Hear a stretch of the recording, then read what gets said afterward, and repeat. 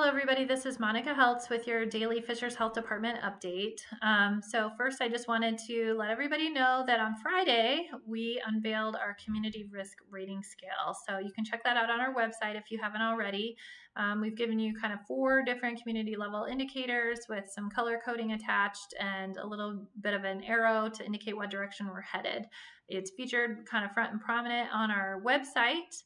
But if you want the full metrics that we used and the recommendations that come with each level, you can check it out under the COVID-19 tab on the community risk rating level. If you want an even more full explanation and you missed it on Friday, there's a link on our website and it's in our social media. It was posted on Friday, the presentation that we gave to the school board work session on Friday morning. So that was the purpose of that session, was to go through this risk rating scale and the recommendations that are associated with it. So you can check that out. Other thing I wanted to cover was how we came up with those metrics. Those were based on recommendations from the CDC, the World Health Organization, the Harvard Global Health Institute. We also got some feedback from public health experts, infectious disease experts, and pediatricians. Everyone seemed to feel that those recommendations were in line with recommendations that have been given elsewhere. So I feel pretty confident that we're giving you a good set of metrics that are, grounded in a lot of good research. So again, those are community risk ratings. So those hopefully will help you plan your activities going forward, maybe help you make some decisions if you were questioning whether you should, have a barbecue or whatever kind of activity you're planning, then you can kind of use that to help you plan. At least that's our hope anyway.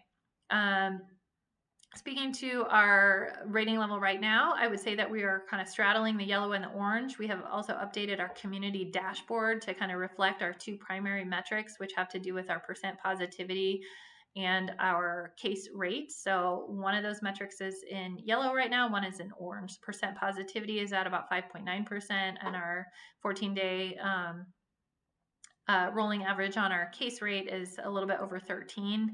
So we're kind of straddling those 2. We've got a lot of other factors going on, including our testing site delays. So wanted to speak for a minute about that. We are still seeing about a 10-day lag time in our results. We continue daily talks with our laboratory partner. We're also engaged in other talks about expanding the laboratory network and taking some other actions.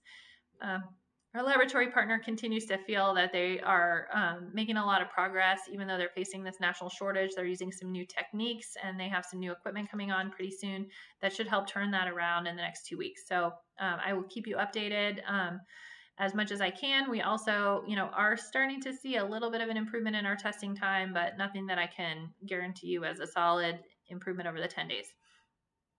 The other topic I wanted to just briefly cover today was morbidity and mortality. So I get a lot of people writing to me about deaths, and we're not having deaths right now, so we shouldn't be so concerned about this, or we should, kids are in a low risk group, so we should not be concerned about them. And all of these things I think are true from a death perspective. We haven't seen a lot of deaths lately in Fishers, which is great. That means our nursing homes have been taking the appropriate steps. Our at-risk individuals continue to be kind of hunkering down and taking some more caution. So that's fantastic. I'm so glad about that. But deaths are not the only consequence of disease. So I just want to talk a little bit about morbidity, and that would be more reflective of the longer term consequences of living with a disease rather than just dying from a disease. So not all diseases cause death immediately. Some of them cause consequences along the way that could result in difficulty in your life or something like that. So with COVID, we really don't know what the long-term effects of the disease are because the disease has only been around for 8 months. So we're still kind of trying to figure that out and finding that out. Those studies are just starting to emerge. Some of the studies that are emerging are not particularly positive, I got to say. There are some concerning studies that there may be effects on the brain and there may be effects on the heart. But again, those are preliminary studies. That's just the tip of the research coming out. So all that to say, I'm not trying to scare you. I'm trying to say that this is still a new disease. We're still learning about it. I think it still behooves us to be extremely cautious in our activities.